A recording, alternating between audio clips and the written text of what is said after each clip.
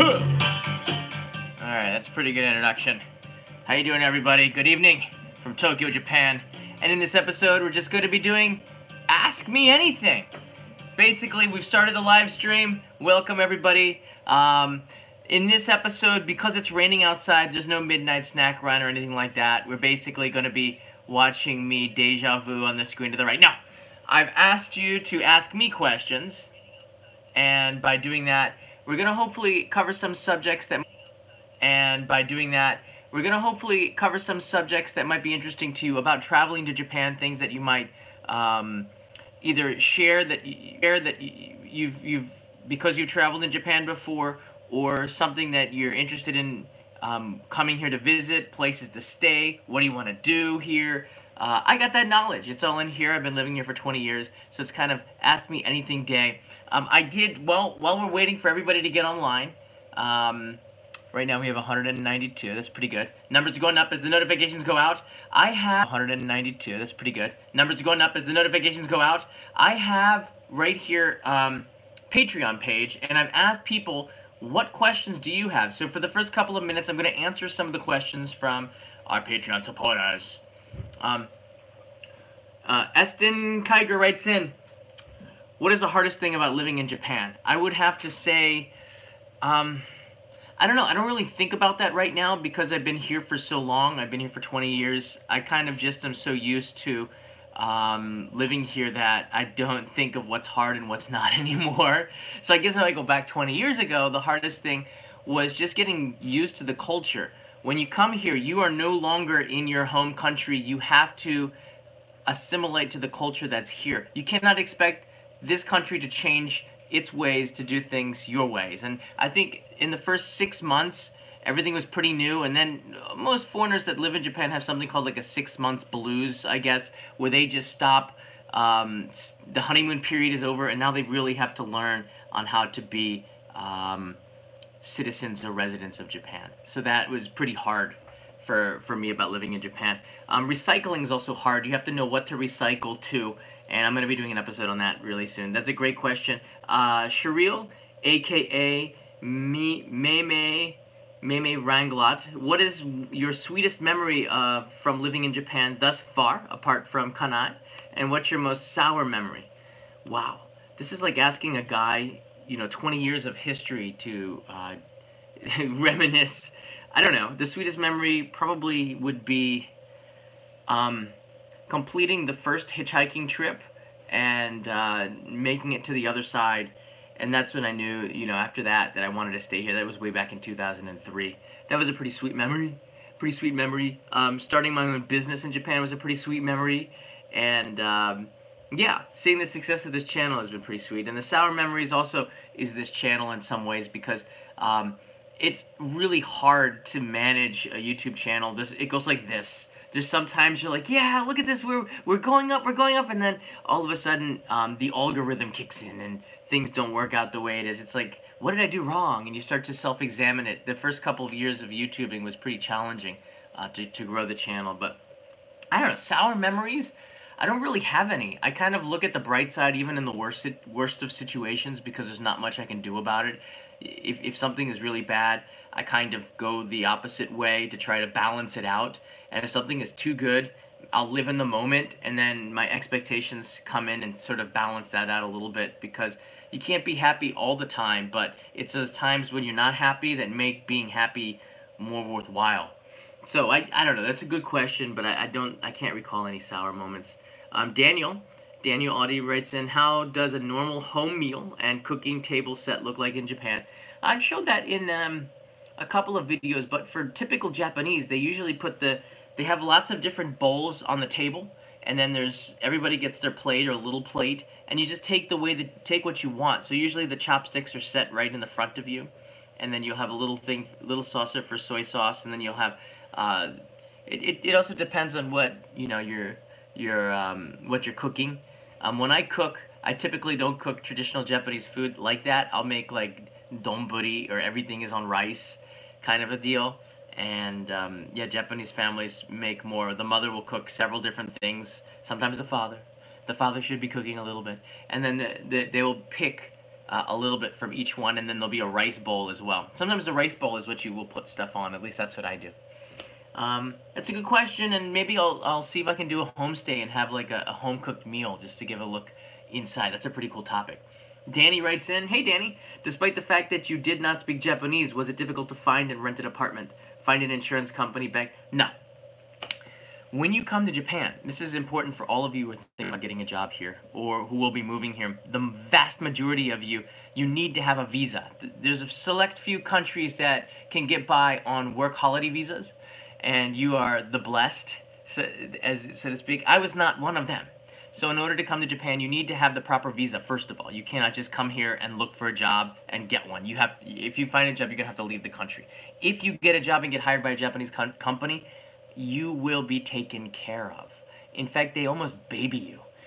The company I came into 20 years ago was an English school. They did my taxes for me. They made sure that my rent was paid through my salary. They kind of did everything for me. They took care of the health insurance. I didn't even have to think about this stuff. And the companies have these kinds of services that make your life so easy. It's almost too easy. And then I left that company and started my own business, and then it just became really, really hard. And I had to learn the system. And then after you learn the system, it's not too bad. Japan is set up, and this is such a great question, Danny. Japan is set up in a way that once you learn the process, it's just so easy. You don't need lawyers to do your taxes or accountants. You can pretty much do all of that yourself.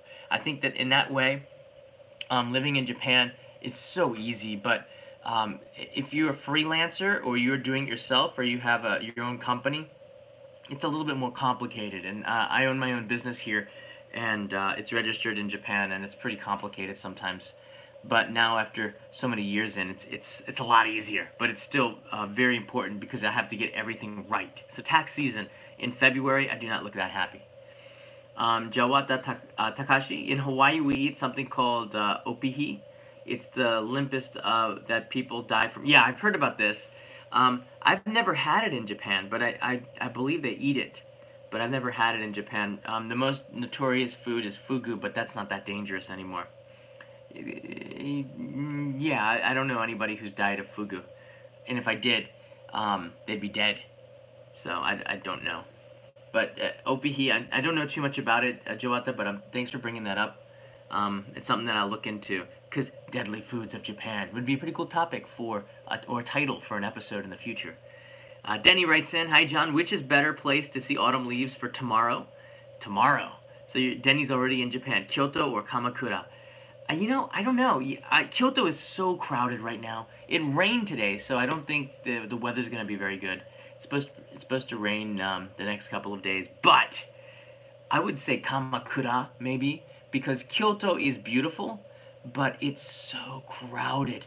It's like waiting in line at Disney. It's like you're not going anywhere for hours, and it's not. I don't know. I was there in Kyoto for the autumn colors, for fall, a couple of times. Usually the third week in November, and it's really just too crowded, and it's more stressful than relaxing. But everybody has a different take on it. I would recommend Kamakura, or Nikko would even be better. Nikko is beautiful. Haz Rizal, hi John. Haz here. Hey Haz, is the JET program the best way to get into Japan to learn Japanese? There's no best way. It depends on how old you are. If the best way would be like work holiday visa, if you can find a job. There's no best way. A JET program is one way. And the JET program has some great positives and some negatives and some pros and cons too. Like you cannot pick where you're going to be a JET. You could be stuck in the middle of nowhere. And the school that you go to, you might not know what situation you're walking into. The last teacher could have been a disaster, and the teachers just hate whoever comes in. It's just sort of really, it's tough if you're a JET. You could be walking into a fantastic situation or a really tough one. You could be living in the city, or you could be living in the countryside. You could be living in a place with no other foreigners, or a place there's too many foreigners, or there's disgruntled foreigners, or there's foreigners that only want Japanese friends. There's so many different things that make life really hard. So, yeah, the thing about the JET program is you can't really control. Rose hip tea, everybody. This is from my patrons. I really appreciate what you guys do for me supporting the show. I have to plug Patreon. Right now, if you join in the next 2 weeks, you'll get this Ogasawara postcard that I send out to people if you're part of the postcard club or the daimyos. So I appreciate the support, guys. Let's go now. We have 460 people online right now. So Andrea On writes in here. Hey, Andrea. John, we recently had a close family member pass on their and on their last night, we stayed up with them while they faded. We played your videos to lift our spirits. Your positivity and energy brought us all comfort. Wanted you to know that. Andrea, thank you so much for sharing that. Yeah, I'm conflicted with this because I'm really sorry that you first of all lost somebody close to you, but I'm also really happy that in a small way that the videos could help. Um, yeah, I get a lot of people ask me about that. My whole philosophy to life is pretty simple. Just if you have a choice on whether or not to be positive or not, it's pretty simple what the choice is, and you have to kind of change the way you think a little bit, meaning that things are never really as bad. I've seen a lot of stuff in my life. I've traveled a lot. I think I've been to over 70 countries. I can't name them. But I can tell you that I've seen people that were in really, really tough situations, people that will never be able to visit Japan, people that will never be able to live the way that I have or have the same kinds of experiences, and it makes me reflect on my own life. The first world problems that I have is not something that that really bothers me too much. I just move on, and yeah, I don't know, just everybody feels different inside. But I'm just really appreciative that you took away something positive from them, and that makes me very happy to hear. So thank you, thanks for that. Now I've got this feed here. It's going by pretty fast. We have a new moderator in town. It's Ramsalint. Tim has been with us for a while, and he does a really good job. And he wasn't a moderator, so we've elevated him to the rank of moderator. And I think it's well deserved. Our other moderators, Nos Abroad and Jim, also approved, so we've got a very happy family. I'm looking for people in Europe that would like to take on the task. Europe and other time zones. It would be nice to have someone who is not a dude as well to be a moderator. Just to keep things balanced a little bit. But I'm cool, it's always the best person in there. Just because I think sometimes I go on at different time zones, and to have more moderators in different time zones keeps the stream friendly for everybody. Alright, let's see what we got here. Questions. Tourist. Hey, from Slovenia. Whoa! You know what? What year was it? 1998, I hitchhiked from Zagreb to Ljubljana with 2 Croatian girls. And we spent a couple of nights in Ljubljana where there's these 3 beautiful bridges. I don't remember too much about it, but Ljubljana in Slovenia is one of the most beautiful cities when it snows. Oh man, we had such a wonderful time. And that was the first time I ever hitchhiked too, from Zagreb in Croatia to Slovenia. But why is there no episode on Mount Fuji? And that's such a really good question. Mount Fuji has been done by so many different YouTubers. I don't really think I could do a better job.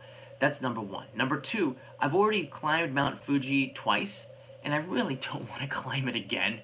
But I will do it for you. I will climb it for you. But I have to come up with something that's different than what everybody else has done. You cannot just keep making the same episodes over and over again. I don't really do travel videos, tourist videos. I try to look for a story.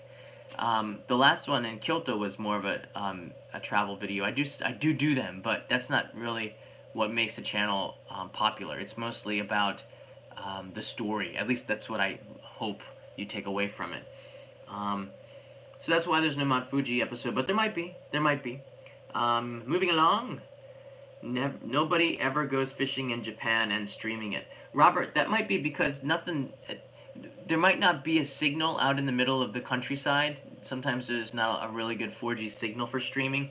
And the second one is, I think there's a couple of people who do have really good YouTube channels on Lake Biwako, that have fishing channels. They're quite popular, and I would love to collaborate with one of them and do some fishing. So maybe we will. Maybe we will. I don't know how exciting it will be. I can't promise we'll catch something right away, but you'd have to watch for a while. You'd have to watch for a while. Let's see what else we got here. Will you be going on a sleeper train again? Darren writes in. Darren, there's a new luxury train that opened up, and I'd love to have access to ride that one and do a video on it, but right now there's no other sleeper trains that I know about other than the Sunrise Izumo and the Sunrise Seto. The Sunrise Izumo and the Sunrise Seto. The Sunrise train splits at Okayama. One train will keep going to Shikoku, and the other train will split and go towards Izumo and Yonago. And I think a lot of people have gone towards that way. Not a lot of people have gone the Shikoku way. So maybe the Sunrise Seto, I will go towards the Seto side. And that might be something that I do as well. It's a good suggestion. I really love the night train. It was a pretty cool experience.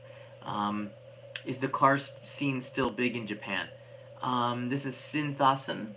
The car scene is pretty big. In fact, everybody that's watching this right now, I'd say maybe 90% of you really are, if you came to Japan, would probably ride the rails. And Japan has the best, one of the best train lines in the world. I mean, it's just extraordinarily efficient. And with the Shinkansen, it's super fast.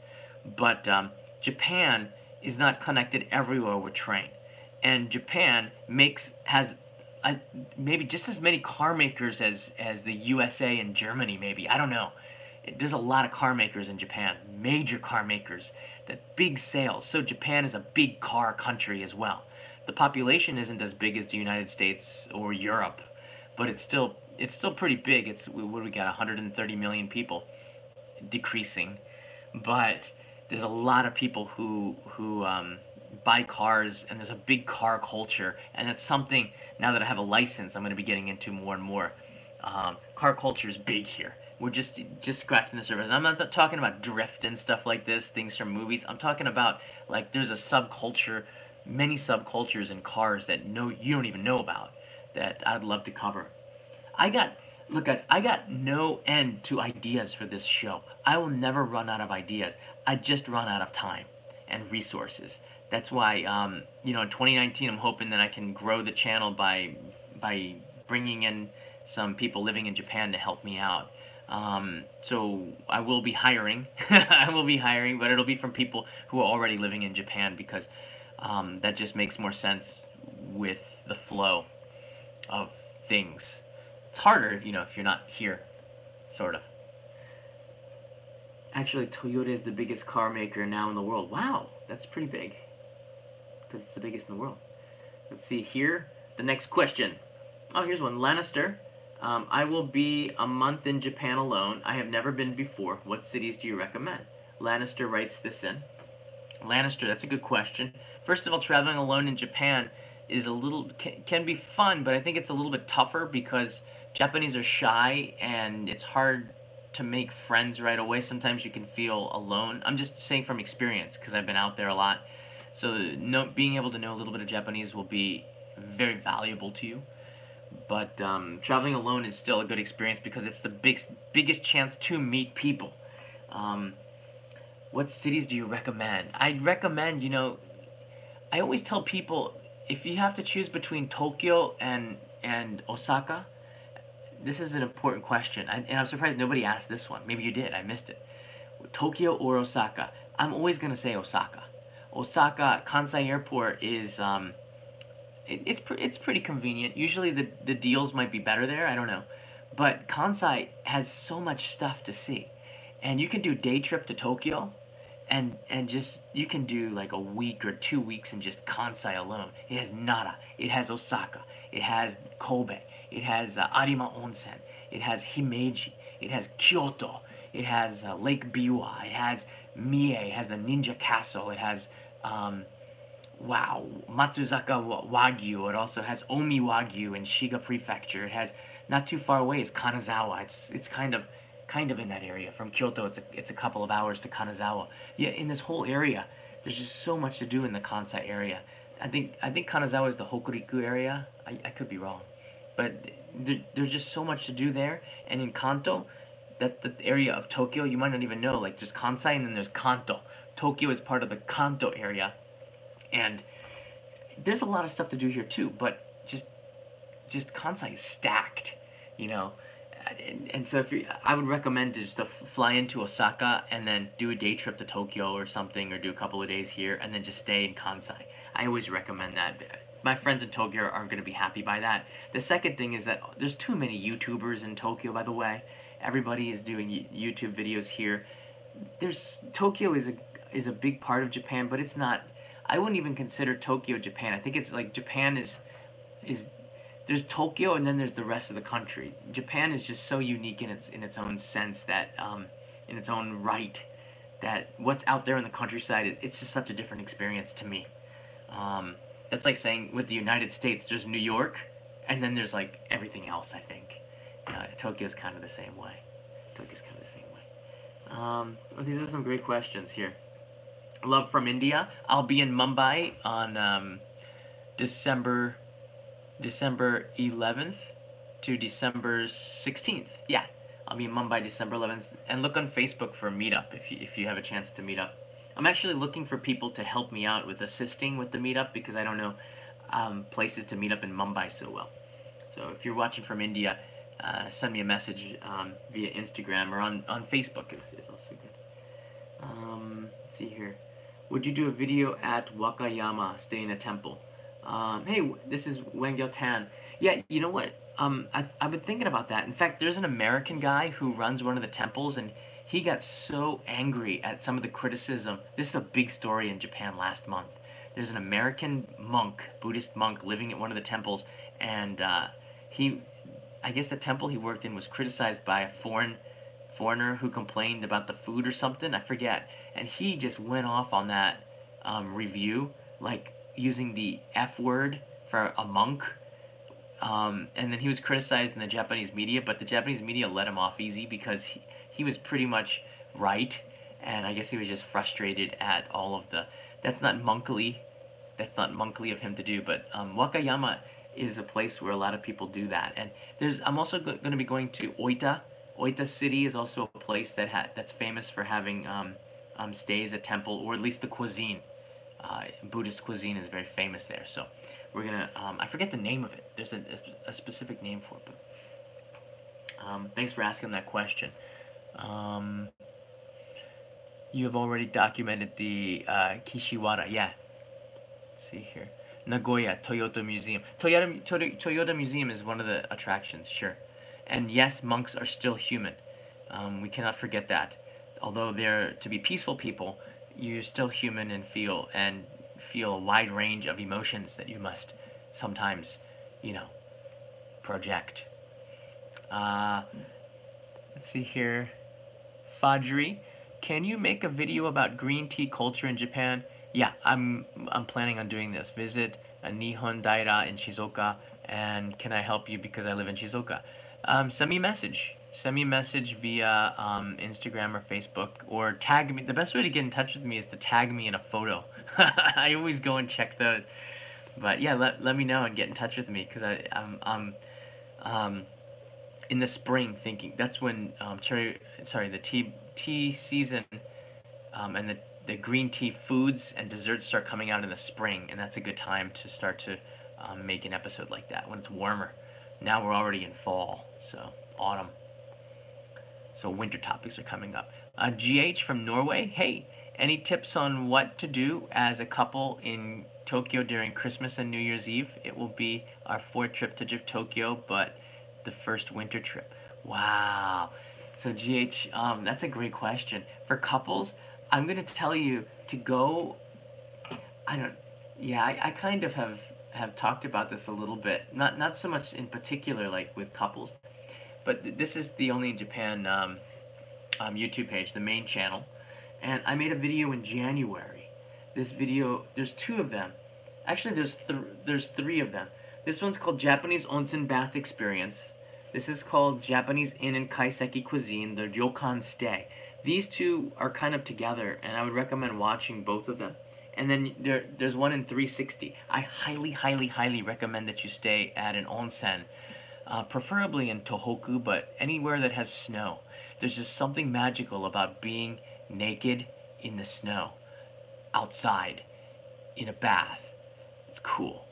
And it's sort of, and there's also konyoku baths where couples can be in them. Usually the women will be in a robe, and depending on the dude, you just hold a towel there and hope it doesn't fall, or maybe it does fall. But people, even the opposite sex don't really mind about the nudity. If you do something bad, then you're just gonna get kicked out or arrested. But nobody does that. Let's see here. I have one image of this I want to show you. This came from a video, and a lot of people ask me where this is. It's called Japanese Public Bathing Exposed the Naked Truth. And in this episode, this is the one I go to the snow onsen. And people have been asking me about it. You can find it right here. Alright. It's one of the most romantic experiences. This was years ago. It's absolutely beautiful. That's me waking up, opening the door, just watching the snow fall outside. You can see the snow, and the water is warm. That's kanai. Just to say, that's kanai. It's like years ago. And then you wake up. This is dinner time. You're eating Japanese kaiseki ryori, which is really good. See here.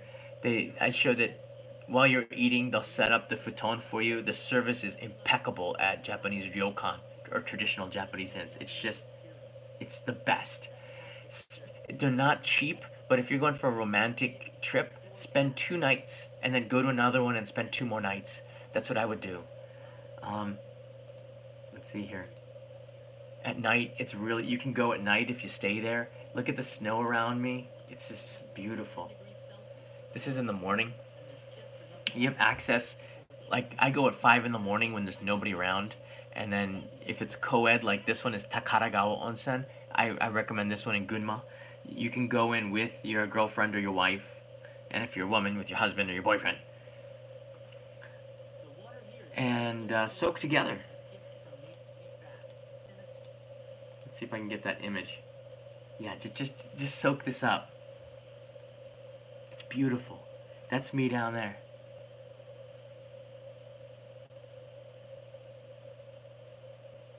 All I could think about is, wow, this is the real Japan. Naked in a hot bath in a snowstorm. That's me down there. People ask me why I used yodeling music. I just thought it seemed really fun. What's wrong with yodeling, Nothing wrong with yodeling. Miranda Kogan. How you doing? Hi, John. Would you ever come to Perth? Yes, I totally would. If so, what would you document? Our culture or food? Miranda, I would go to Perth just to have fun. And to be honest with you, I don't know what I would document. Do I need to document anything? Because it's not really anything like only in Japan worthy. I don't know. But that's one of the places that in the world I have not been to. I've been all over Australia. I've been to Darwin. I've been to Adelaide. I've been everywhere in between on that side. I haven't been to Tasmania, but Perth, yeah. Yeah, I'd love to go there.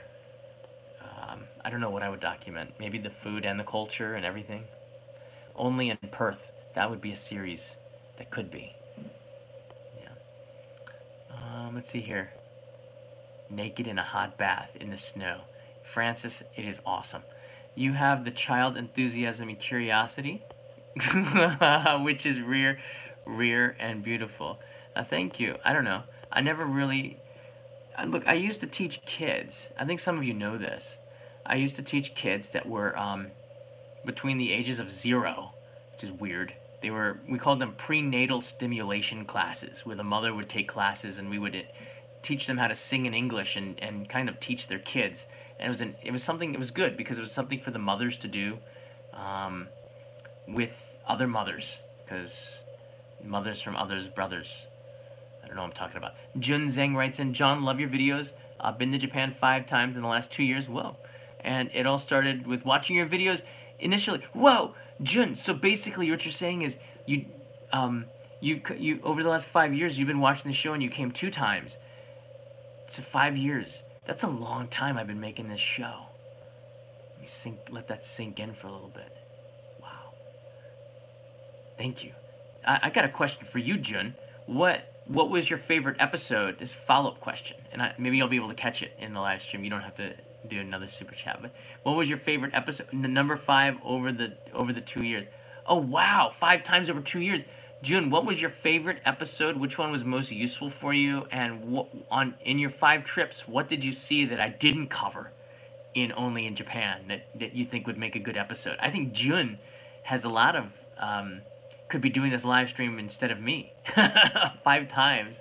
That's a lot. I mean, I'd love to hear from Jun. Thank you. I am watching here. Toby O. Anyone with the name Toby gets a special shout out. Any tip for disabled travelers traveling to Japan? Let's see here. Toby, that's a great question. I've been getting this asked a lot, and I totally want to make an episode about getting around in a wheelchair. And I have some friends that in fact, I know somebody who makes wheelchairs.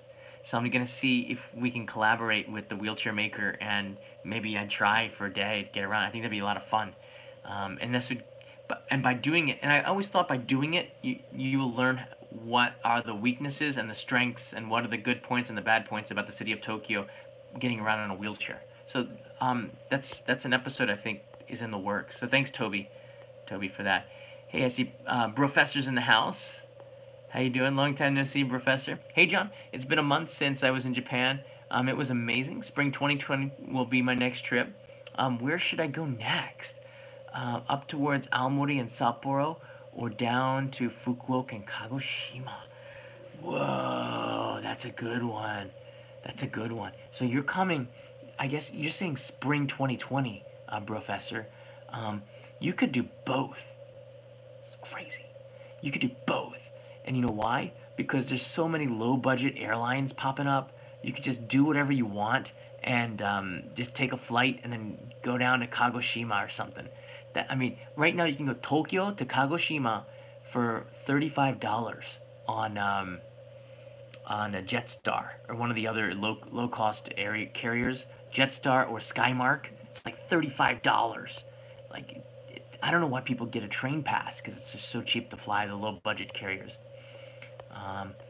Wow. You know what, Professor? Let me think about that. I'm gonna have to say though, in the spring, I really love Tohoku, and I love Aomori.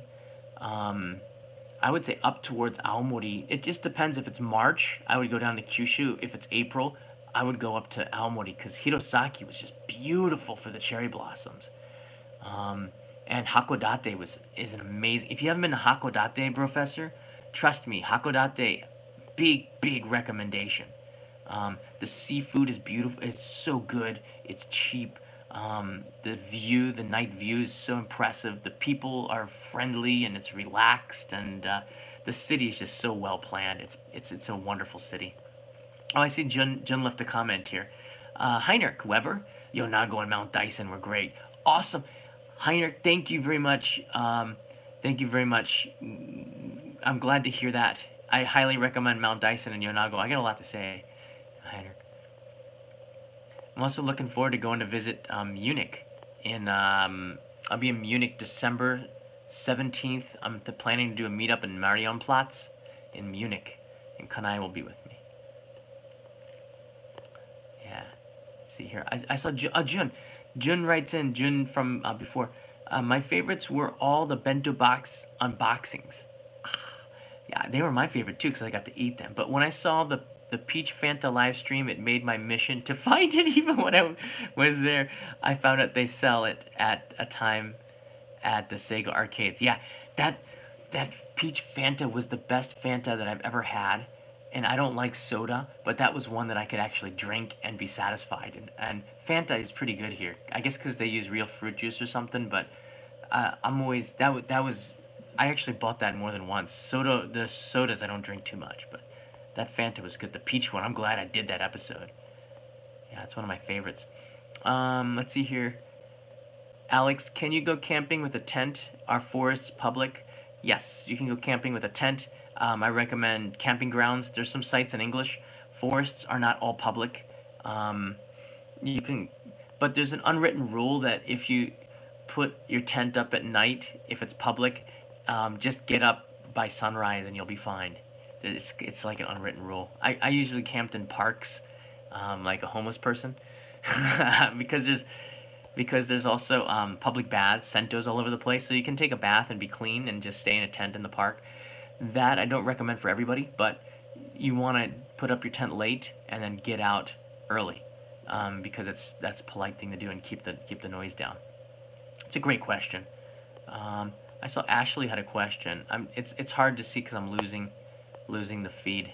There's a lot of questions coming in. Ashley Andre writes in, "Hey John, I'm such a big fan, watching your videos for 2 years, and my favorite is the one with manga cafe at Akihabara. See, when I speak English, they go manga, and when I speak Japanese, they go manga, and it's just hard. Manga, anime, manga cafe in Akihabara, right? It's one of my destinations this year. You should definitely check it out. Manga cafes are pretty fun, especially if you can read Japanese. It's hard to find English manga at manga cafes, but it's a pretty neat experience. Usually they're places, if you like miss your last train, it's a place you can crash because the services are pretty simple, but it's kind of a neat experience in Japan because they're very it's just part of the culture, the modern culture, to crash at places like that. So one night is enough. I don't think I could do more than one night. Maybe I could do, maybe two. See here, John, have you visited Yonaguni's underwater pyramid? No, I haven't visited that yet. Did you sleep well as a homeless man? Yes, I did. It was in Kanazawa. I think I told this story in a live stream. You guys can go back and check it out. I was in Kanazawa, and when I was hitchhiking, and by the way, I have a message about the DVD. I'm going to be selling the DVDs to everybody else next year, but I'll be talking to everybody else who's part of the DVD project real soon. In Kanazawa on that trip, I set up my tent in the park, and a real homeless lady set up her tent next to mine. This tells you a lot about Japan, okay? There are homeless people in Japan. Usually they're in tough situations where they cannot rely on their family. And it's usually the family's responsibility to take care of people that are not in good shape. The family helps, or the community will help. But I don't know what her story was. Friends have told me that her situation could be that she didn't have any other family, and then she was divorced, or she lost favor with her husband's family or something, and then she's just on her own with no money. But she had a bicycle. On the back was a bunch of cardboard. It was beautifully, like, very neatly placed. She looked really clean, but in her late 50s, and she just started to put up cardboard and to sleep on a bench. And I remember looking out there and I go, "Oh my, is she gonna be okay?" It wasn't that cold. I was following the cherry blossoms, but it wasn't warm either. So in the morning, early in the morning, I got up early. That's what I do when I'm camping. And she was putting her boxes away. So I talked to her for a little bit. She couldn't speak English, she said, but that was okay because I could speak Japanese. But I had some bananas, so I gave her a couple of the bananas. Wait a second, no, it was the other way around. No, I had mekons. They were a little bit more expensive, so I gave her 2 mekons, and she gave me a banana. And for like, I guess it was like 10-15 minutes. I sat there just eating my other mekons, and I ate her banana, and she sat there smiling, eating the mekons that I gave her. And then that was it. She got on her bike and left. And I never saw her again, but she was staying in a park in Kanazawa, not far from the station. And I didn't. When you don't know people, you don't ask personal questions in Japan. It seems like a bit much, so I didn't want to ask her about a situation. But she was a very nice woman, and that left a pretty unique impression on me because I'd never, been in, like, to see a female homeless woman who was still quite, I guess 50. She was still quite young and seemed mentally okay. I didn't know what could I do to help her, but I was going to leave town. There's not really much you can do. You don't want to offer money because that's also insulting. It's just a hard situation. I'm sorry to ramble on about that. It's just one of these things. Yeah, Jim, I'll give everybody an update really soon. I also have some other news that I can't tell you right now. Something that is not so happy, that has nothing to do with that project, but there's something else, but I can't tell you at this moment yet. Betty Boop writes in, "Are there charities for homeless or soup kitchens?" Not too many. I saw many in Japan last month, and winter would be difficult. Yeah, there's really not that much support. I don't know too much about it other than what Greg from Life Where I'm From made the most thorough video series on it. Um, in Japan, families take care of the elderly. Families will take care of people that are sick. Family takes care of their family. And Japanese nuclear families often have the grandparents living with the parents. And that's just part of the way Japan is structured. So when the system falls or fails, this is just coming from my opinion now. I don't know for sure, but it just people can get left out of the system, and Japan is such a polite society in the sense that they keep to themselves and not to get involved in other people's businesses. It's a good thing, and it's also sometimes a bad thing. Maybe we can ask more questions. I don't know. It's not a topic that I know too much about. I have to be honest with you, but it's one that I've experienced. Camping in parks in the city, and it's still safe. I plan on marrying in Japan next year. Whoa! This is from Jessica Orr. Hey, are there mentionable privileges gained after marriage in Japan? Will I be able to purchase a home? So Jessica asks a really good question. I don't know if you're Japanese or you're marrying somebody who is Japanese, Jessica. But you will get a spouse visa, and that doesn't really give you. It doesn't give you that many rights, other than you can pretty much do anything you want work-wise. You don't have to work in a specific field anymore. You're a spouse, but you're sort of it's like you're being sponsored by your husband's family or your wife's family, and yeah, you have some rights, but you can't vote. You're not a citizen. You don't have a green card. You have a work permit. It's a little bit different. If you become a permanent resident, which is Ryokan, then you have a little bit more rights, but still, unless you're a citizen, you don't have too many rights. Can you buy property? That's a great question. And I think, wow, I think you'll need to have a Japanese cosigner.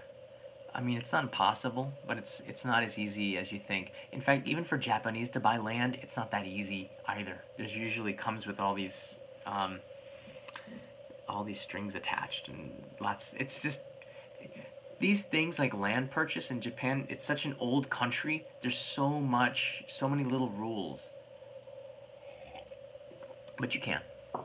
I believe you can. It's a good question. How much do you earn from YouTube? I'm not going to tell you that. Some people might guess at it, but you don't ask how much. You don't really answer questions about how much you make because, and you don't ask other people either because I don't see anybody. I'm not everybody. Everybody sees. And I'm going to answer this in an honest way. It's because it's a fair question. I think you should ask it. You can ask it. I wouldn't ask it, but people ask it. I don't judge people by how much they make or how little they make. I don't judge people by what they look like. I don't judge people. I don't ask questions like, what's your background? I don't ask questions like, what's your ethnicity? I don't ask questions like, what's your religion? Because I don't care. People can bring it up, and then maybe I'll ask questions. But for me, I can do this full time, and that should be enough for you. I can do this full time, but I'm very far from rich, and despite what people may think I do enough to be able to do this full time. That's all I can answer, I think. I don't make as much on the main channel as you think I do, and I don't make as much on the Go channel as you think I do, but it's enough it does pretty good compared to a lot of other people. It's a hard question. I don't know any other way to answer it, but when you do say that, then people start to see you in a different way and compare you like, oh, you must be this and you must do this, and I don't ask. Do you still do TV work? Mark asks me. Yeah, actually, Mark, actually, I should be checking, and that's another thing I wanted to go into. I'm going to be in a show called Journeys in Japan, which I've done, I think this is my 5th one. I love this show because they make it so beautiful. Maybe it's the next one. I don't know.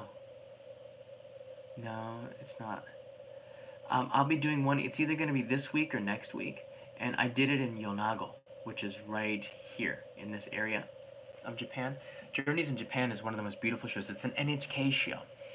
And there's not as many reporters. and there's no host or anything like this, no studio shoots. It's just you go out there and you do the story. And I've done 5. This is the 5th one that I did, and it's always an honor to be able to go out and do that. In fact, I think there's still a couple of them available. This one. Which other ones have I done? I've done a couple of them in Yonago. Most of them have been in Yonago. What am I talking about? Oh, this one played. This one's called Miho no Seki. Joan Daub. It's kind of small, but that was a fun one. I did one in Ibaragi Prefecture. I did one in wow. I get asked a lot, but I cannot do as much TV work anymore because, as I said, like my goal or my priority is only in Japan now, and we have 522 patrons right now. People are always coming and going, and I kind of like having a community of people on Patreon where I can kind of use as sounding boards and communicate with, because they all seem to have a really great love for Japan and the show. So for me, it's almost like a full-time job to manage that and the channels, but it's a lot of fun, you know. I do TV work. In fact, I'm going to be doing a Tokyo FM radio interview on about Japan and only in Japan. When is that? It's at the end of this month. So I'm going to go to Tokyo FM and I have to do the interview in Japanese live. And I've done that before. I used to do TV shows. You guys, actually, you guys want to see here, while we're talking and I'm taking questions, I'll see if I can find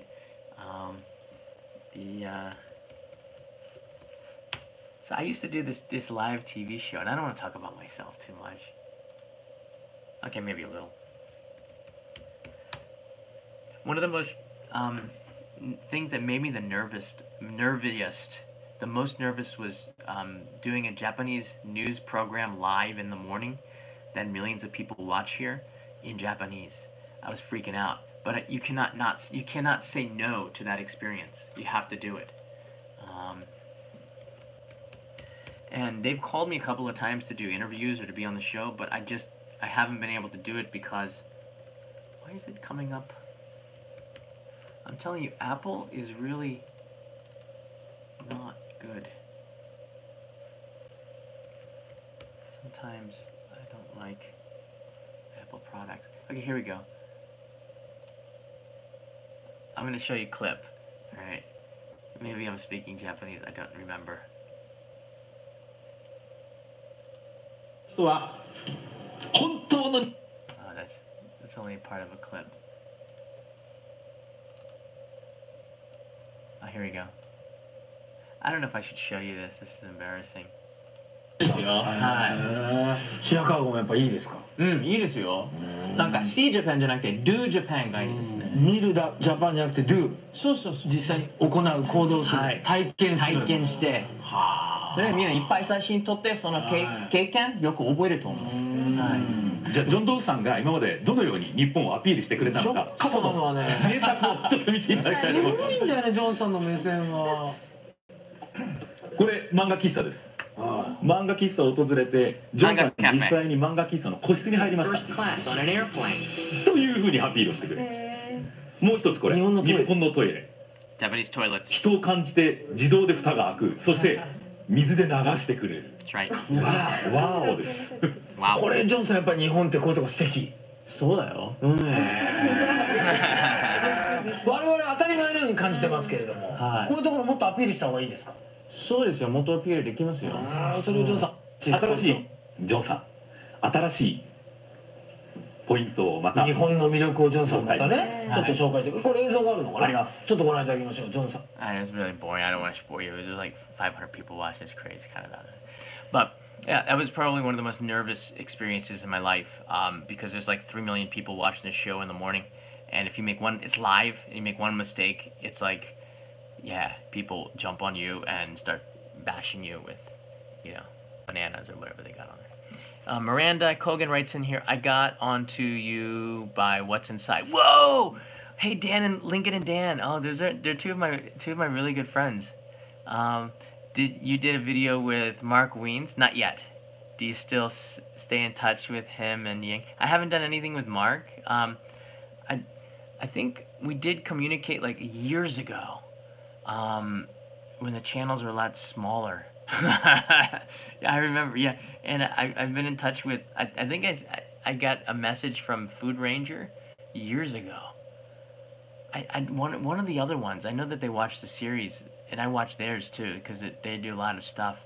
That'd be fun if they ever come to Japan. All they need to do is let me know. Mike Chen, from Strictly Dumplings, we did an episode together, and I don't know. Maybe I can show you the thumbnail for that. That's going to be coming out soon, and that was a lot of fun because let's see if this is what I think it's going to be the thumbnail. That's Mike. And that's me right there. See right in the middle there. So that's like probably what the thumbnail is gonna look like. We ate maguro, and his was eating sushi for the first time at my favorite place, which is a lot of fun. Yeah, hopefully, this comes out soon. And I like collaborations, but I don't do too many of them.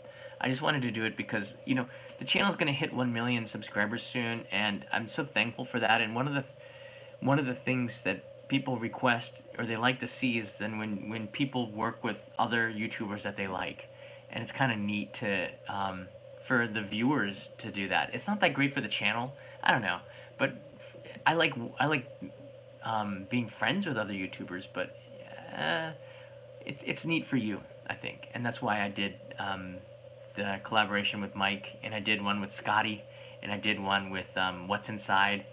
Because they're like just nice people, I love that those guys, Mark and Dan and Lincoln, are just they're so nice in person. They're like family when they're here. I like that.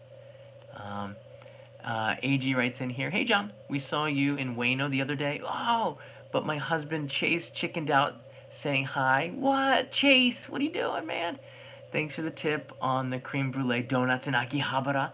Oh, those are so good. Next time, say hi. Don't be, even when I'm live streaming and you see me, just say hi. It's kind of fun. And even for the other viewers, you don't know what's going to happen.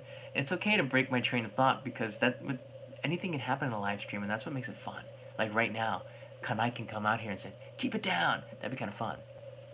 Robert writes in, Tokyo Drew. Tokyo Drew, it was nice. He kind of enhanced the live stream in Ueno because he gave us somebody else to talk about, and Tokyo Drew shared his point of view, and that was neat. It made the stream more memorable for people. That's always a good thing. Simon and Martina from Eat Your Kimchi, very, very nice people. I don't like to talk too much about other YouTubers, I guess, but and I don't watch a lot of YouTube, believe it or not. I'm a creator, so I'm always trying to research new topics, but I do watch my friends, and yeah, they're nice people. You guys know who my friends are. What's Jennifer's secret to keeping so young and energetic? This is Jim Bailey. I don't know, Jim. You're going to have to ask Jennifer. I don't want to give away her secrets, and she wouldn't tell me anyways. I might have asked already, and she wouldn't. She's not. There's some things that Jennifer won't share with me. One of them is what keeps her so young and beautiful and energetic. I want to thank Heinrich for these. Thank you, Heinrich. These are so good. These are called marzipan. They have almond in them, and they're so good. These are from Germany. Dankeschön. I've been enjoying. Heinrich gave me a whole box full of chocolate. I gotta say, Heinrich, it was a lot, but I will finish it. Hirosaki Park is wonderful for the cherry blossoms. Oh, you're right. Hinosaki Park. Yeah. I don't know that one. Now, Peter does not live near me. As a result, we'd have to like crash together somewhere, either his place or my place, to do a midnight snack run. He does have a motorbike, but he's a really good friend of mine, but he's also very, very busy, and YouTube is just like a hobby for him. He's one of the busiest people with his job, narrating, voice artist, that I've ever met, and the guy is so good. He's always working. Let's see here, ANA commercial. I can tell you this though, my Peter Peter is now the voice of ANA. So if you guys fly ANA, you will hear Peter's voice saying, "Fasten your seatbelts," in case of emergency. I'm not joking, guys. If you ride ANA, I believe it just started. You're gonna hear Peter's voice. It's gonna be pretty freaky. I'm gonna be flying ANA sometime soon, and when I do, I'm gonna freak out when I hear Peter's voice. Like, I'm probably gonna start getting angry and disagree with everything that he says, and I'm not gonna buckle my seatbelts. But Peter is the voice of ANA, as well as many other brands. I don't know if I'm allowed to say that. Am I allowed to say, Peter, am I allowed to say that? I don't know. ANA airline. Do they have a channel? Oh, here it is. ANA Global Channel. Maybe we can hear some of his work. Let's see here. ANA,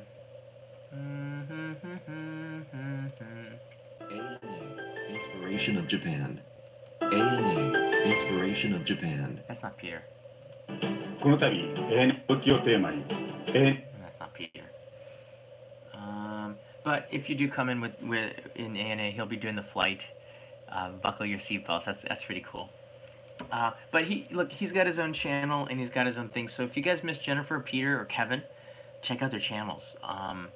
And one day we will do another live stream. But I think that's one of the reasons they're not on it too much, scheduling. And also I think my friends, a lot of them have come to a point where they have to start to grow their own identities. And I guess there's a lot of people would go into Jennifer's stream after watching this one and then talk about me. And then people were talking about her on my streams and like, you know what? We're happy about that, but I think Jennifer has her own identity and she needs to grow her channel herself. So it's also important for me to give you, viewers of this channel, different kinds of points of view. And Jennifer and Peter and Kevin's points of view are awesome, but there's also other people, and there's also different opportunities. I don't know. We'll see what happens in the future. Hi, Art. You're good. Thank you for this. Next question. I'll take a couple of more. Will you ever make an Only in Japan podcast? Yeah, it's in the works. These are easy to answer. Okay, speed round. Do you plan to make and sell Only in Japan merch? Yes. Munich is far from here to travel to. Meet up in greetings from Berlin. Oh, I know.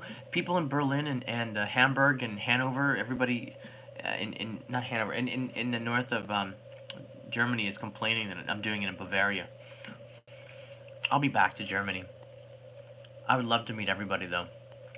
I'm not complaining. I just know it's hard. John, what do you feel about seeing yourself on camera? How do I feel? I never really watch back my work, but I don't think about it. When I watched myself speaking Japanese there, I was a little bit embarrassed, but I don't think about it too much anymore. It is good though to look at your work, and when I edit the videos, I look at myself over and over and over again. That it's when I make the shows, I kind of have an idea of the way I should do it better because I edit the videos a lot myself. I've edited them all myself, but I don't know. So this is not lightning round. Is really getting cold. All right, we're gonna speed this up. Are you prepared for a two-state solution world war? No, I'm not prepared for any war. That's an easy question. Mount Takao. Is this a question mark? Yes. I don't even know if that's a yes/no question. Only in Japan. Do you have any recommendations for those learning Japanese? Yes. Study hard. Move to Japan. Learn katakana and hiragana first. I think learning the alphabet first. Memorize katakana and hiragana and the sounds and the syllables. A, I, U, E, O, kaki, ku, ke, ko. And then it will cut the time for you to learn in half because you know the flow of the language. Do not learn Japanese by Romaji or Roman letters. It will drive yourself crazy and it'll take you 4 times longer to learn that way. I'm just making up that number, by the way. Could be half. How often do they ID for alcohol? Never. I've never been they just ask me if I'm 20 and I say yes, but I look like I'm 40, so yes. Card. Who's asking me that? Like a high school kid? Are you scared for the Article 13 EU copyright directive? I don't even know what that is. Am I scared? How do I feel? No, I'm not scared. Will you ever do a video in Hiroshima, maybe about the tram system? Gordon, I've done a lot of videos in Hiroshima. At least 2 or 3 on the main channel, and at least 2 or 3 on Go. And I'll be back in Hiroshima. I used to live there. I lived there for about 2 years, in a little town called Yokogawa, about 18 years ago. John, best place to stay in Tokyo for an American expat? Asakusa.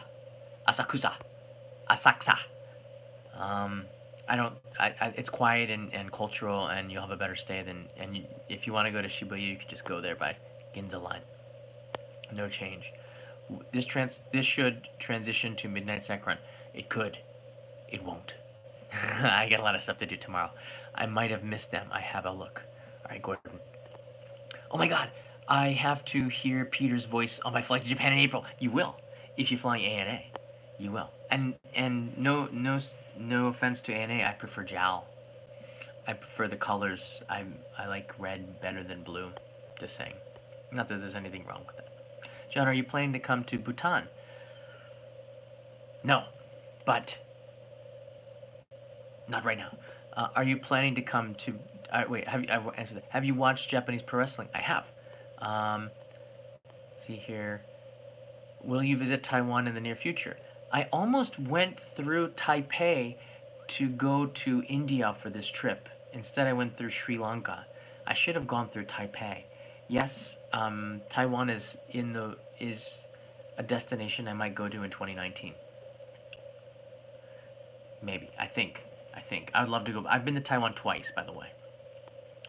And Sony, hi. If you can say hi to my friend Shital. Hey, Shital. Yeah, okay, I think you brought this up before. Shital, hey, Shital. She's traveling back to the USA today. Shital, what are you doing? How long have you been here? Why am I using this voice? I feel like I should appeal to Shital not to go. And we love your program. And what's your favorite kanji? Whoa, what's your favorite kanji? I don't know. I would say just love, maybe, because it's, it's love for crying out loud. Sora, I like Sora, which is sky.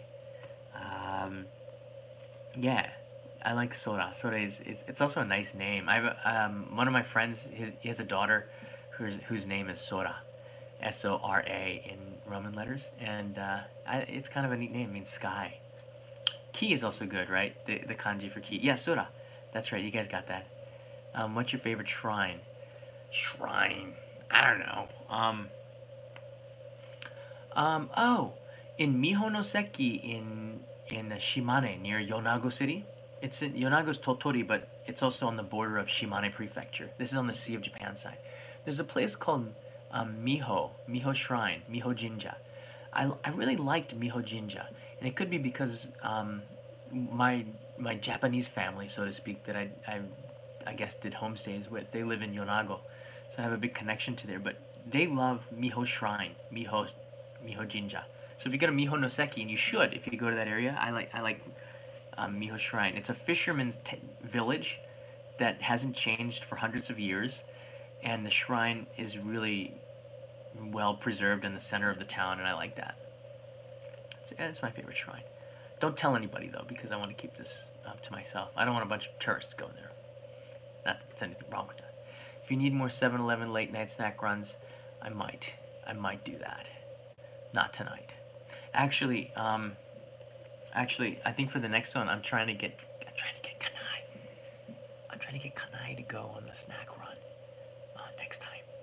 All right. If you guys like that idea, click the like button, and if we get like 1,000 likes on this live stream, then I can just say, look, 1,000 people said they want you to do the midnight snack run, Kanai. You got to do it with me. Then she'll do it.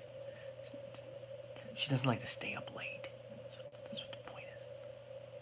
I know we're never universal peace. We're never gonna get to 1,000, but I think people are gonna watch this later.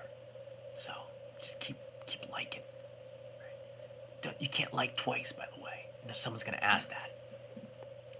Yeah, but UFO bot. Hey, but UFO. That's a great idea. 1,000 likes, everyone. Yeah, but you can't like twice. And don't make fake accounts and like it too, because Google knows this stuff. Probably watching right now. Big Brother watching. YouTube, are you watching? Algorithm, are you watching? If you are, I just told people to do the right thing. Click once. Are you planning to do any more hitchhiking trips to Japan in the future? I might. Max, I have a project that is seriously delayed just because I've had so many different challenges with it. And I might do a short hitchhiking trip to try and make some buzz for that next year. One of my biggest regrets in life is that project. And I'll tell the people who backed it more, but it's the video is good. It's just one of the biggest challenges I've ever had in my entire life. It was not the actual hitchhiking, but the actual physical making of so many DVDs with so much data, with 45 days of data. Yeah. But I think I will do a short hitchhiking trip in 2019 to try and psych people up for that to be released. But I'll let you know. But hitchhiking is just fun because you don't know what's gonna happen, and it's usually it's good stuff that always happens. Will you make videos about places and attractions in Japan known for science and/or technology? Yes. Anjum, this is a great question. Thank you for asking that. I met a guy named Scotty. His channel is Strange Parts. Awesome guy. We did one collaborative video, and we're going to be doing more in the future, I think. So whenever he comes to Japan, I really want to help him. I don't even have to be in the videos, but I just like him. He's just I think what he's doing is such a wonderful idea, and I just want to help him in some way. It was like with What's Inside, with Lincoln and Dan. I didn't even care if I was in the video or not. I just wanted them, they're just so nice, and I wanted them to be able to make a good show. And that was, yeah, and then they came back and did the square watermelon this summer. Like, literally, I said, hey guys, we got square watermelons, and they flew from America to come here for just like one night to cut open the watermelon. That's what friendship is, man. So I love those guys, and I do hope I do hope I can see them again soon, because it's just one of the nicest families. Can we still buy the hitchhiking DVD? They will be on sale next year for sure. They'll be on sale for next year. I'm making like 1,000 of them. Okay, so everyone will get a chance to buy one. Have you read about 5G tests that will happen? Yeah, I'm very up to date with the technology of what the cell phones. What's happening, because we do live streaming using 4G LTE, and I upgraded to where is that phone? I upgraded to the iPhone XS, and this has been a big mistake. The iPhone XS, where is it? Hold on a second, guys. I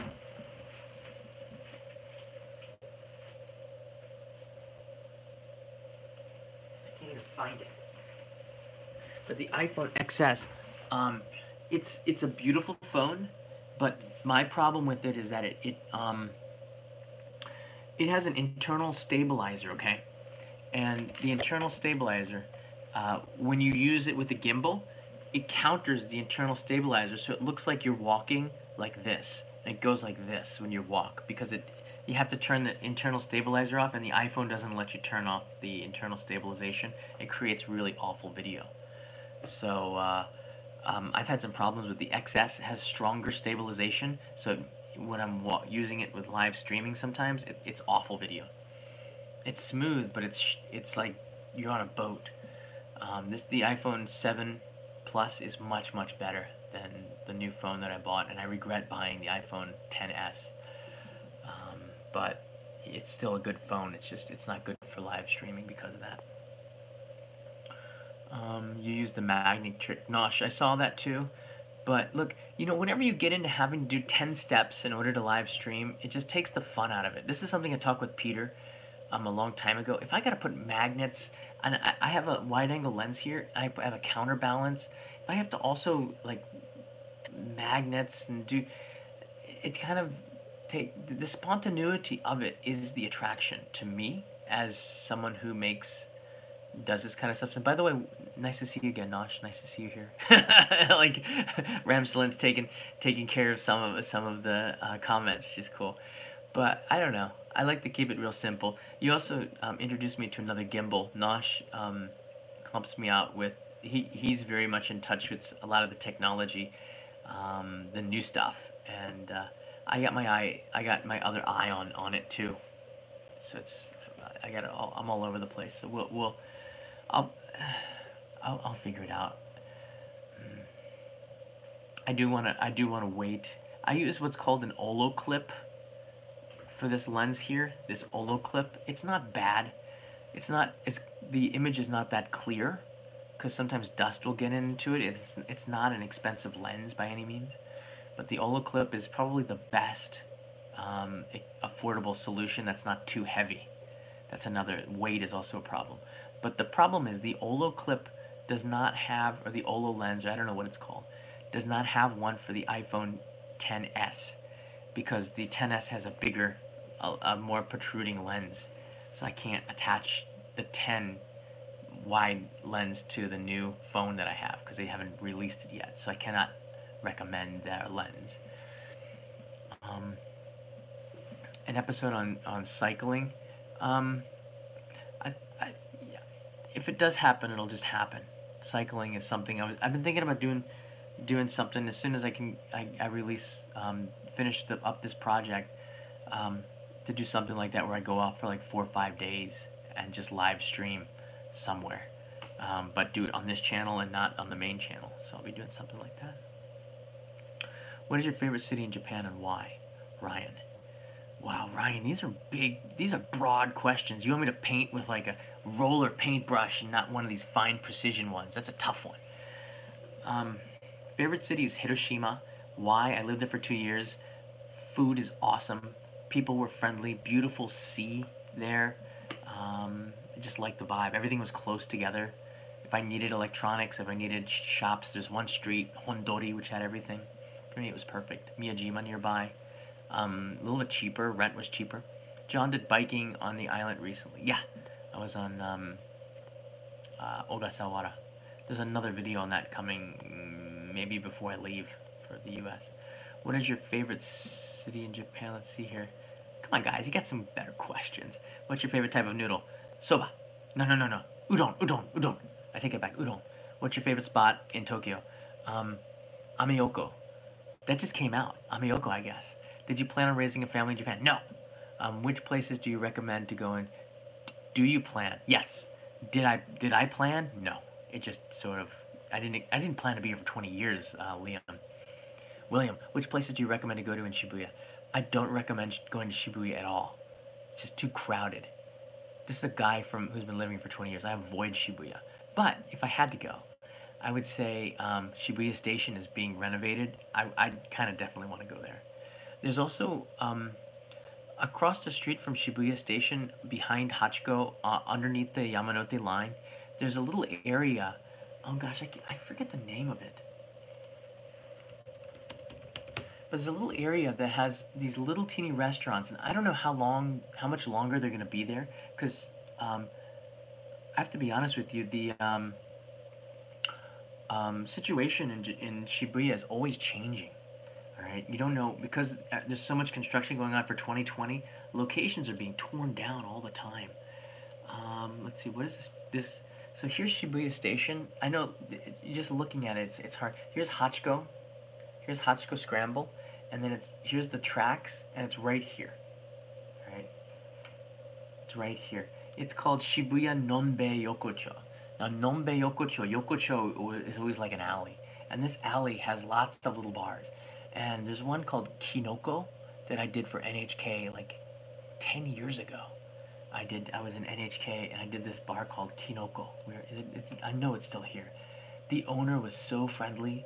I think they can speak a little bit of Japanese, a little bit of English.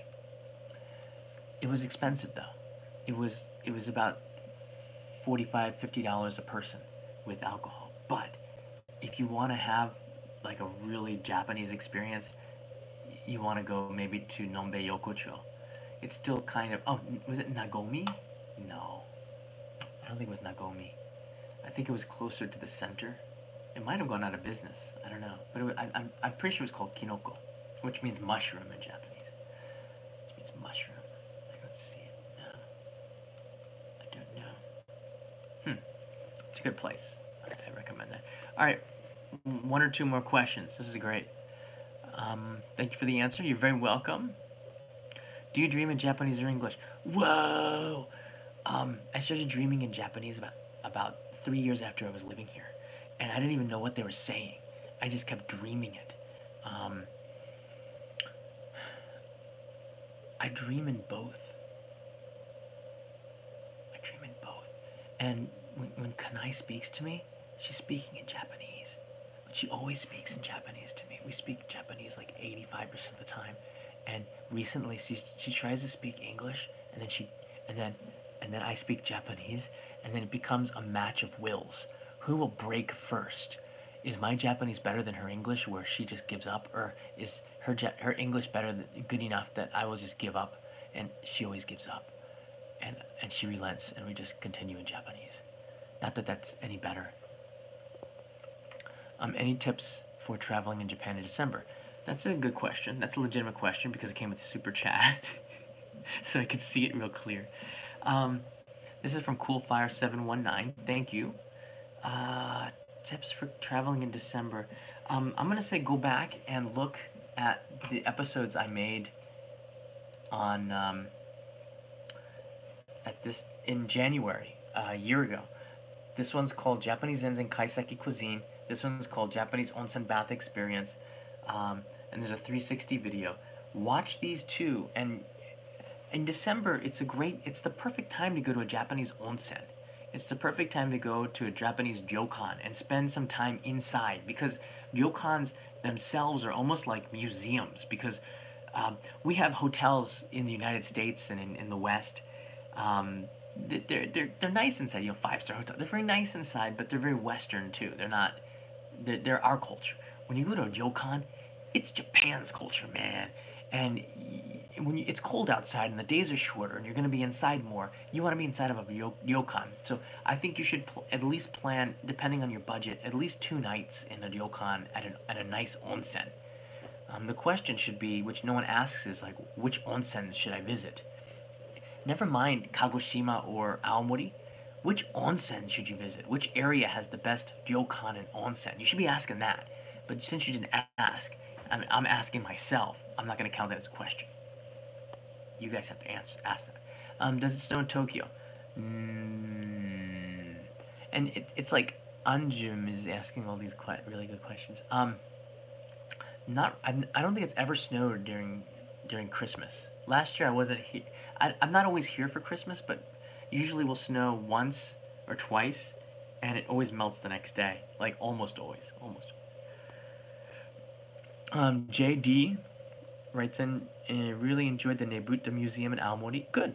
Any chance that you'll be revisiting the area for content soon? I was in talks with, hey, Sascha is here.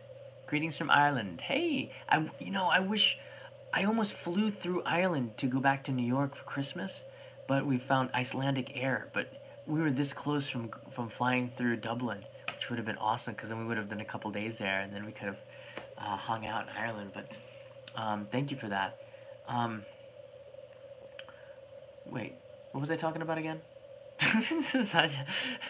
Oh, it was the question. Let's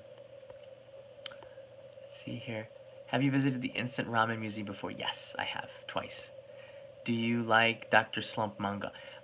That's from Shueisha's Shonen Jump, and yeah, I don't not like it, but I don't read it very often. I think I've read it twice, to be honest with you.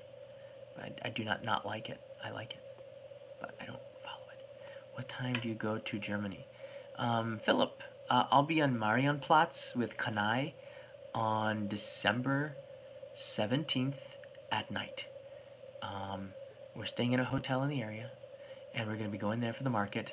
And on Facebook, I will be putting event pages for all of our meetups, and I would love to meet as many people as possible. That'd be pretty cool. Yeah. Which onsen is great in Sapporo? I don't think Sapporo has some onsen, but there's none when you don't go to an onsen in the city. You can Leo's World, but when you go to an onsen, the onsen is the attraction. You can't have. It's very rare to find the best of both worlds. A really good ryokan onsen inside of a city is like, that's like the dream, man. But it doesn't really exist. The best places. Heinrich from Germany went up to Suiso Onsen, which is in this.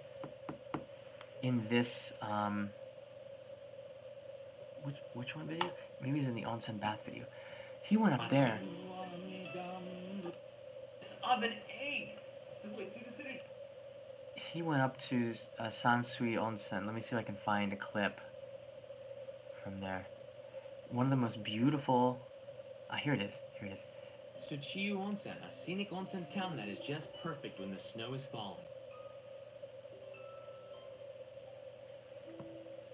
This is in Fukushima. Surprise! It's one of the most beautiful places for onsen in Japan. And it's far away from that other stuff. Look at how clear the Hotel water San is. Suiso is located right next to the scenic Heinrich stayed hot here. spring waterfall. And he said he had a pretty good experience. And you get an amazing view of it from the bath.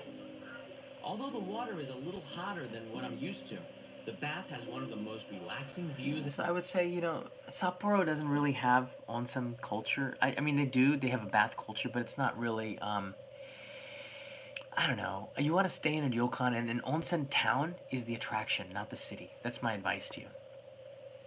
Nezumi66, 5 pounds. Oh, that's your question? Actually, if you turn the pound sound, you could get kind of a question. Thank you. Thank you for that, Nezumi. I appreciate it very much. John, if you're going towards Munich, visit Salzburg and Innsbruck too. Really amazing. So Difference Engine wants me to go to Austria. I've been to Salzburg and Innsbruck a couple of times before. Vienna many times. I'd say like a dozen times I've been to Vienna. I had friends in a town called Graz, and he moved now to a different country. He's Austrian, so I would go and visit my friend in Graz. So I've been to Austria many times. I've been through Austria too to go to Budapest and to Hungary and visit my friends in Romania. I had a lot of friends in Cluj-Napoca in Romania. But I'd love to go to Salzburg and Innsbruck. One of the reasons we're going to Munich is because it was just convenient to fly from India through to Munich. It just worked out that way. Berlin was a little bit harder. And Munich has Marienplatz, which has a really nice Christmas market, but I'm kind of going to see the Christmas markets. So if you guys know any good Christmas markets around Munich that could be day trips, we could do that on the 18th, and that'd be pretty cool to go. Maybe Nuremberg up north is good, or Salzburg is a possibility, as well as even down in the south. There's some places in Switzerland, Basel, Bern. I don't know. We're looking at it. Let's see here. By the way, definitely click the like button, because I said if we get 1,000 likes on this, then Kanai will do a midnight run with me. She said. Well, I said that. I can't say she said that. Anything you recommend to do in Shinagawa? You know what? There is a really cool Nikon camera museum that a lot of people will miss. If you ever had a Nikon camera, this museum probably has it inside there, and it's free, and it's really cool if you like cameras. And I was fascinated because Nikon had one of the first cameras ever, and just some of the crazy lenses that they made over the years were in there. To me, I was fascinated by that, and that's right next to Shinagawa Station. Shinagawa is mixed feelings for me, because that's where immigrations is to renew your visa, and that's always, not a happy place. Shinagawa to me means immigration, and immigration is like a boring building where people don't look happy. You know any off-leash dog parks in Sumida? If you go along the Sumida River, there are actually, on the banks, you'll find several dog places where you can release your dog, and they're open. The hours might be inconvenient sometimes. I think they close early, maybe 8 p.m. But I've seen, when I run along the Sumida River now. I see a lot of these little dog with astroturf in there, and dogs can run. off leash. It's kind of gated off, but they're on the riverbank where there's more open space for this kind of stuff. They're longer, of course, than they are wider. I said I was going to do one more question 15 minutes ago. This is crazy. Do you recommend doing Tokyo in December? Yeah. There's 4 seasons. There's no bad time to do it. There really is no bad time to visit Japan. 4 seasons. Each season has its own unique cuisine, has its own unique aspect to it. So you probably have to visit Japan at least 4 times to get the full effect, or just stay for 20 years, and then you get it. Sapporo versus Kirin versus Asahi. Go. Right now, I like Sapporo Red Label. Sapporo with the red star in it is my favorite. So there you go. But I'll go for Asahi right now. But I used to drink Kirin all the time 20 years ago. John, here is a little help for you guys' next food run. Hey, thank you. Please get something awesome. Thanks, Kat. And when we do the food run, you'll know the first thing I get will be dedicated to Kat. Okay. I'm gonna do another. I guess I'll do another food run. I don't know if it's gonna be a midnight food run, but I could do it an afternoon food run sometime this week. I'm thinking of some locations and seeing if another YouTuber will come with me to come and eat. Matthias helped me at the meet. Oh, there's a big festival. I can't tell you yet because I don't want other YouTubers to go there. But there's a big festival, a food festival I'm going to later this week, I think. So stay tuned. I think it'll be in a couple of days. But you will see the live stream there. I'll be one of the first people. So, Kat, we're going to put it to good use in a few days, okay? That's going to be fun. Go collab with Ramen Adventure. I've seen some of his episodes, actually. When I was researching things on ramen, his stuff always comes up. I don't know why his channel doesn't grow bigger, because I can't think of anybody more knowledgeable about the topic than that. I guess YouTube is a weird place. We discover so many awesome channels or so many awesome creators that don't break out, and I can't really explain why. And that makes me wonder, like, how did my channel grow so much? And the only thing I can think of is when you make, when I make content that I think I would like people to watch more than once, and I want to tell a story that brings people in to it or feel something. And when I edit it, I know An atmosphere if I've done it or not. If you show beautiful images and you narrate something that just sort of floats off the tongue and can give you feeling with sounds. What makes the Fukushima Onsen experience so amazing? It's this bath. It's sitting and soaking for 10. But I kind of want to give you a feeling or challenge your senses or introduce something to you, and that's why I make the show. And now I do it for, to live as a career, but those will always be the factors in why I do this. So it'll never get old, and I'll never run out of ideas. Any favorite tea? Love your videos. Thank you. Any favorite tea? This is from Kay. Oh gosh, I don't know. I've been drinking a lot of Uji matcha from Kyoto, and it's just because that's what Kanai has. I like, wow, the royal milk tea is what Mr. Seiichi liked, and wow, what's it? The 16 Jurokucha, Hoshin Bicha. I forget. I don't know why. Maybe it's because it's like 1 in.morning, but I forget. There's a lot of really good teas, and in fact, Japan has so many teas. Not like China, but there's so many teas out there. It's like it can just blow you away. Nosh is donating. Gosh, Nosh, I don't know. Thank you. I cannot say thank you enough for Nosh. Nosh, I should be donating to you, brother. I should be donating to you. Let's see here. Manny writes in here, you, Charlotte, Chris, Rachel, and June are some of the biggest. Look, I'm going to say something about Rachel and June. I'm going to say something. June he might be one of my favorite YouTubers. That Jun's Kitchen, what he does with that is just incredible. And Jun's Kitchen I can see so much of Japan. I'm not going to talk about other YouTubers' channels ever. Not really. I don't want to do too much of this, but I want to tell you something about Jun's Kitchen.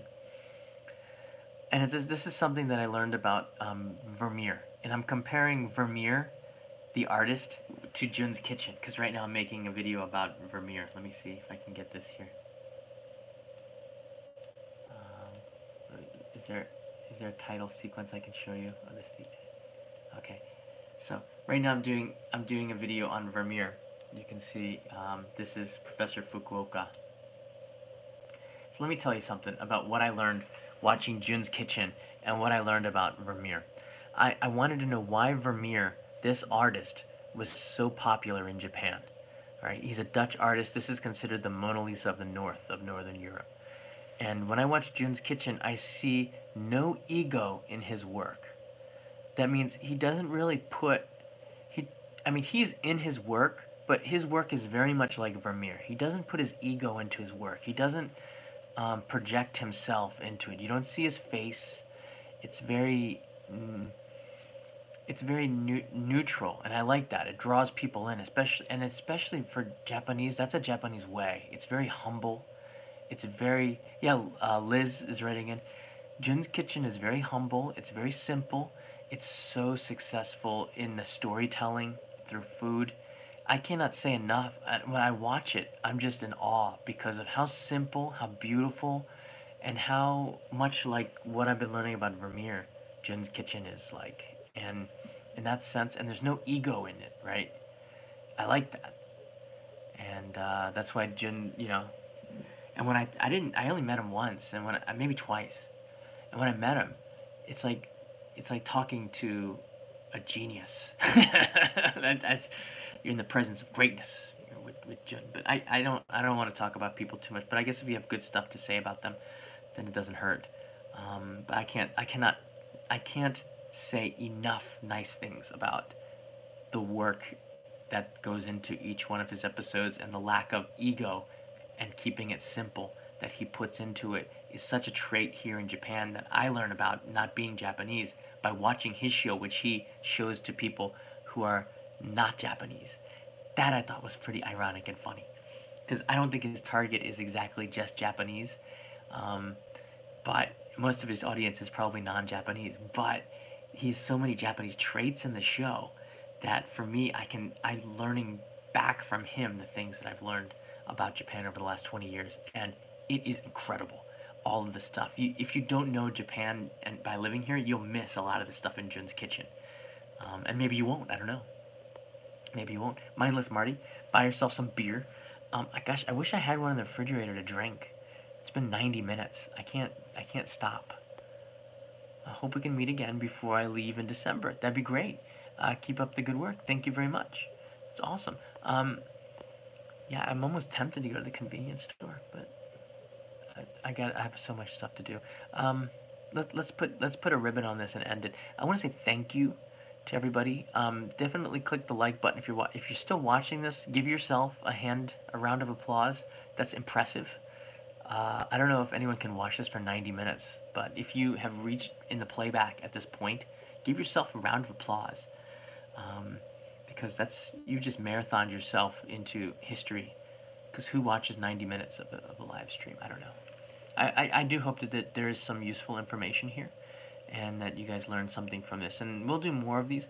The only reason I'm doing this is because it's been raining today, and I couldn't do anything live stream tonight. And I think this is pretty good, where you can just ask me questions. I do this with everyone on Patreon twice a month, by the way. Hint, hint. These postcards are still available from Ogasawara on the Patreon Postcard Club, and Ram Salint puts it in. Wonderful. Look at that. All right, last question. This is it now. Whoa, and Sony, that's a good question. How do you spend your weekend with Kanai? How do I answer this without giving you clues on what we're doing together? Because sometimes I just don't want to do anything except just hang out together, It's a good question. So Kanai likes we like to go to, she likes to go out to eat, of course. This is Japan. Everybody does. But we go out to restaurants for dinner and to go on dates. I think I should do more of those. And yeah, we like to take walks to go around the neighborhood at night. But we live in the center now, so it's kind of neat. We can just go out and get ramen or do something, but to get out of the house and to go out. Yeah, Odaiba is not too far away, and I really like Odaiba, but there's, Toyosu is a nice place. They have a little beach there. Not a beach, but you can watch the boats go by. Shinagawa, some of the places in Tenno's Isle is nice, and on the water. Restaurants. She loves cafes. I try to do stuff that she likes to do. She wants to go see this movie. I guess it's the Freddie Mercury movie. That's just started in Japan, so we might go see that. But yeah, we try to do dates and stuff.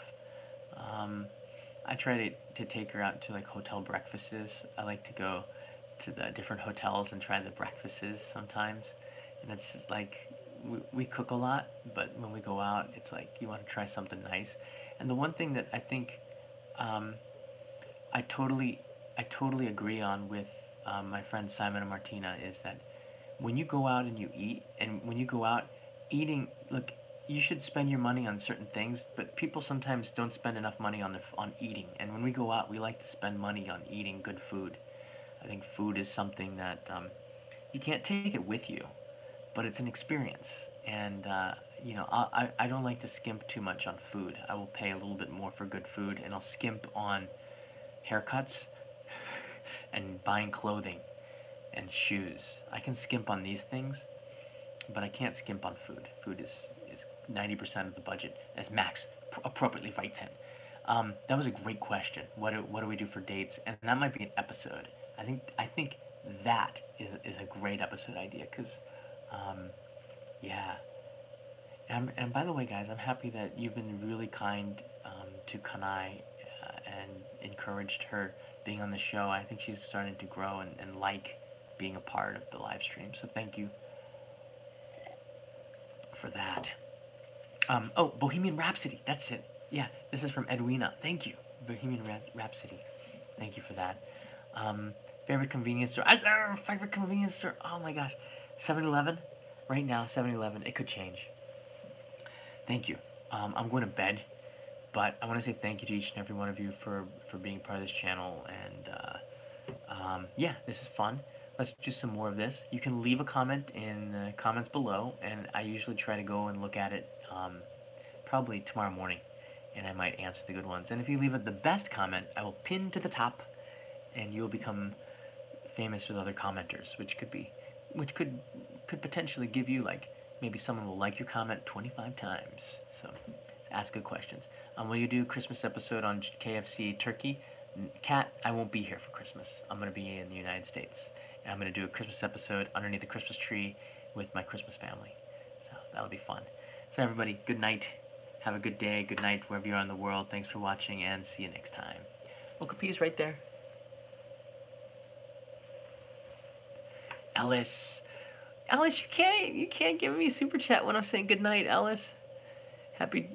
There's dry one. Have a good night. Thank you, Ellis. I'll see you in New York, buddy. Thanks, guys.